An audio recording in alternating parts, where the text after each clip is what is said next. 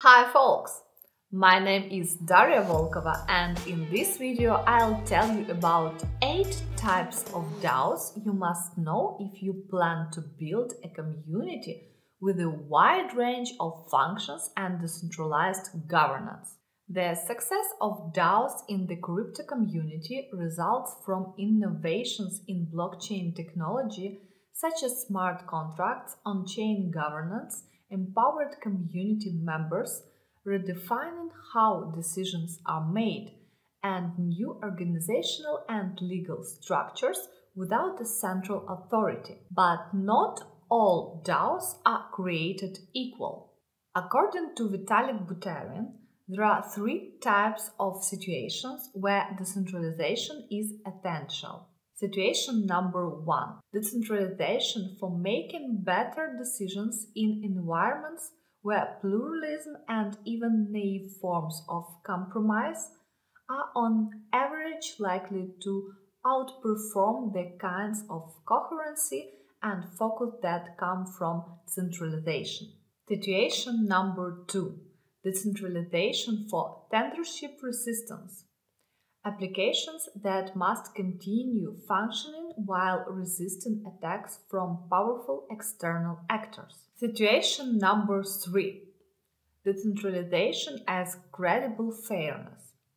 Applications where DAOs are taking on nation-state-like functions like basic infrastructure provision and so traits like predictability, robustness and neutrality are valued above efficiency. So now I will talk about the 8 main types of DAOs you need to know. First type of DAOs are protocol DAOs. A protocol DAO is the kind of DAO that is designed to govern a decentralized protocol such as borrow-lending application, decentralized exchange, or another type of DApp. The most notable protocol DAO example is Maker DAO.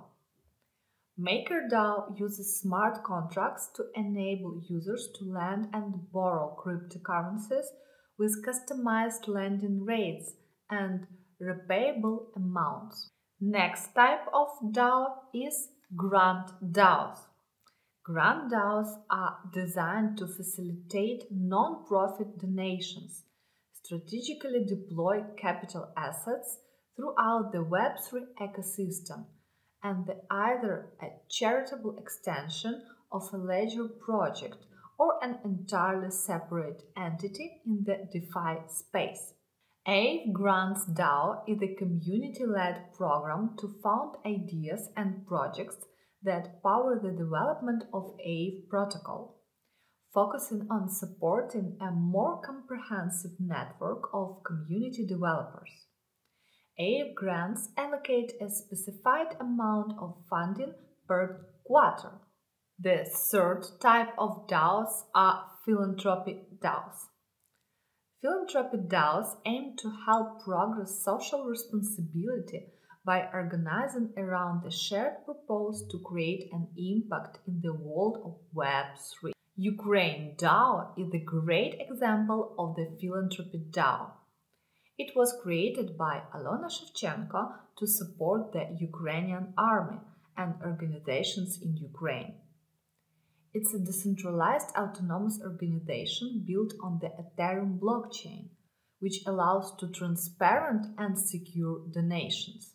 Ukraine DAO raised over 3 million in Ethereum to support the Ukrainian army in less than a week.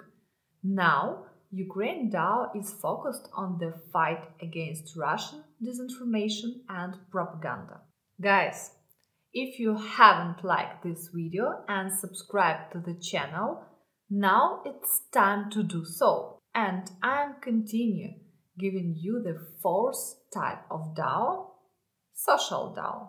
Social DAOs are focused on the self-organizing community aspect of DAOs by bringing together like-minded individuals such as builders, artists, and creatives. Friends with Benefits is a Web3 social DAO focused on building community and fostering creativity. Access to friends with benefits is 75 FWB tokens, and once admitted, members have full access to connect with builders, artists, creatives, and attend exclusive events. While DeFi are built on the principles of accessibility, many social DAOs derive value from exclusivity, collaboration, and interpersonal network effect. The fifth type is collectors DAOs. The main purpose of collector DAOs is for members to pool funds together and that the collective community can invest treasury funds in blue chip NFT, art, and other collectives. The notable collectors DAO, such as Flamingo DAO, rose with the explosion of NFTs, which collected incredibly expensive NFTs from digital artists like Pak, Hacktow, Xcopy, and CryptoPunk. The sixth type is investment and venture DAOs.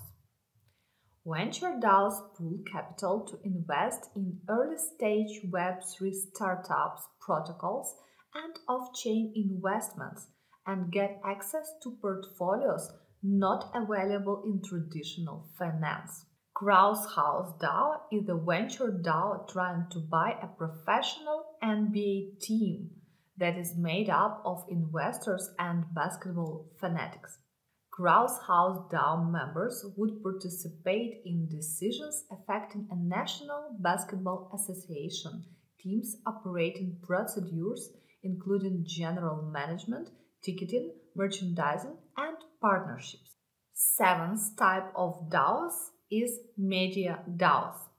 In contrast to a top-down approach where content is produced with a central agenda or influenced by advertisers, media DAOs reinvent traditional media platforms by creating content driven by the community.